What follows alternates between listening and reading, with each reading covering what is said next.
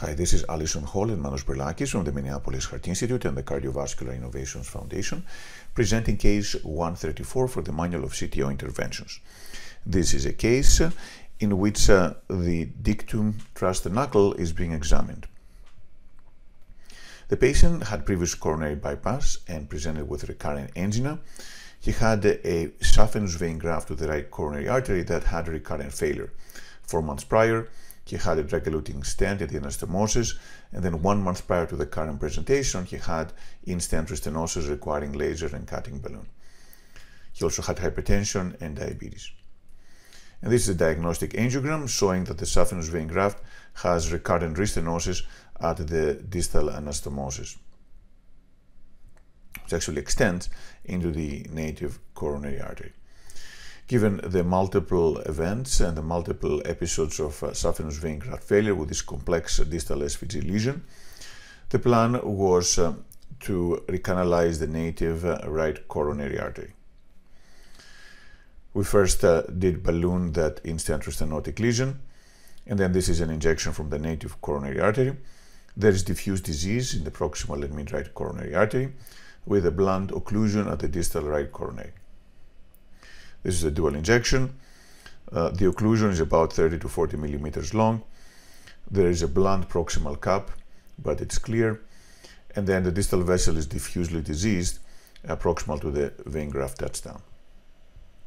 Our plan was to try Antegrade first, and if that did not work, then to go retrograde through the saphenous vein graft. We inserted a guide wire through the SVG for marking the distal to lumen position, and then did Antegrade wire escalation. It was quite challenging. The support was poor.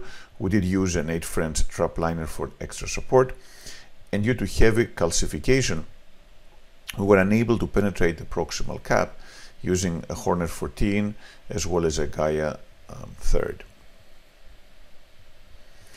We decided to go retrograde, but the challenge here was going retrograde through the SVG touchdown.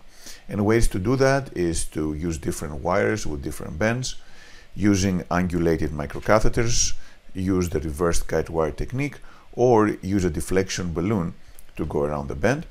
And these are the 3 currently available angulated microcatheters in the United States: the Venture, in which the turning the knob at the back end turns the tip. There is also the SuperCross preformed microcatheter with a 120 degree being the one most commonly used, and also the Swift Ninja. In this case, we did use a SuperCross 120. It was still challenging going retrograde, but eventually we were able to make some progress using a Fielder FC polymer jacketed guide wire.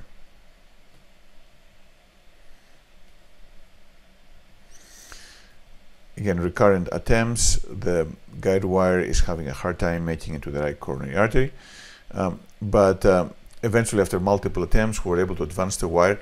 It does appear, however, that the retrograde wire is going into the subintimal plane. We persisted. We advanced a retrograde carrier microcatheter and used the Fielder XT to create a knuckle. And things were going okay, but then we noticed that the knuckle was actually veering off what we thought was the course of the vessel. Therefore, we decided to try Antegrade again. Retrograde had not worked here. We did not have any of the other options. So using a dissection strategy, the move the cap strategy was the way to go. So we did the balloon-assisted subintimal entry or base. We inflated a balloon proximal to the proximal cap, creating dissection, and then advanced a polymer jacket wire through a dissection. And you can see now here that the wire is tracking, and distally it is overlapping with the retrograde equipment. This is the Antegrade knuckle, fairly large knuckle. We can see clearly here that the retrograde gear has gone in the wrong direction. We now have overlapping of the equipment distally of both the Antegrade and retrograde guide wire. And we try to do reverse cart using a balloon in the distal right coronary artery and using a pilot 200 guide wire from the retrograde approach. It was able to advance. Here it's going up in the proximal right coronary artery, almost all the way to the trap liner that had been previously inserted. And then with more manipulations, we were finally able to advance the pilot 200 into the Antegrade trap liner and into the Antegrade guide catheter. We then externalized the artery 50 and we inserted guide wires in both the posterolateral and the PDA, pre-dilated the lesion. We still had the concerns previously about perforation, and sure enough, what we have now is a perforation in the distal right coronary artery. What should be the next step here, and of course this is a bypass patient who have high risks of follicular effusions that potentially can be lethal. The first step for any perforation is to inflate a balloon to occlude the vessel, and then for large vessel perforations, covered stents is usually the way to go, although sometimes prolonged balloon inflations can be used if a covered stent cannot be delivered, or sometimes dissection techniques can be used. Here we did the balloon inflation. We tried for a while to advance a graft master covered stent. This was before the PK papyrus were available, but this could not be delivered. We did an emergency echo that did not show an effusion, but there's still some extravasation in the distal right coronary artery. Eventually, we decided to place a drug-eluting stent. Now, that's a controversial decision because sometimes placing a stent over an area of perforation can actually make the perforation worse. Here, it did not, but there's still some extravasation. So we can see we still have some extravasation, and also on the lateral view, there appears to be a perforation also in a small side branch. So it's not only the large vessel perforation here, but here it looks like we may have a perforation in a small vessel before. Now this could be into a cavity, but it's hard to know at this particular point. So we had more prolonged balloon inflations. We actually placed a more proximal drug-eluting stent that seemed to improve both perforations. There was still a residual significant disease in the proximal right coronary artery that was successfully stented.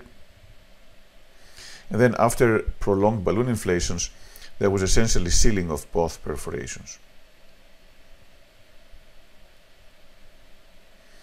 We debated about occluding the saphenous vein graft. There was some flow, but not much competitive flow, and there was significant disease in the distal portion of the graft. Therefore, we decided to leave it alone since we had a good antegrade flow into the right coronary artery and the right posterolateral vessel. So multiple lessons from this case. The first one is that recanalizing the native is generally the preferred approach in patients with recurrent saphenous vein graft failure. Second, that the knuckle usually we trust. However, in this case, the knuckle went out of the vessel, and probably this has to do with how the knuckle was initiated. We probably started the knuckle in a branch, and that's why the perforation occurred. Third, perforations in bypass patients can be lethal, and that's why they can be treated. They should be treated as soon as possible. Cover stent is the therapy for perforations of the large vessel perforations. However, in this case, we could not be delivered.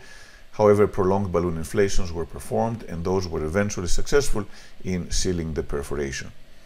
We did not reverse the anticoagulation here, which could lead to worse outcomes with thrombosis of the right coronary artery. And finally, in terms of a failing saphenous vein graft, sometimes those are coiled if they provide large or significant competitive flow. In this particular case, there was no significant competitive flow, and the vein graft was significantly diseased. It had stenosed twice in the last 2 months.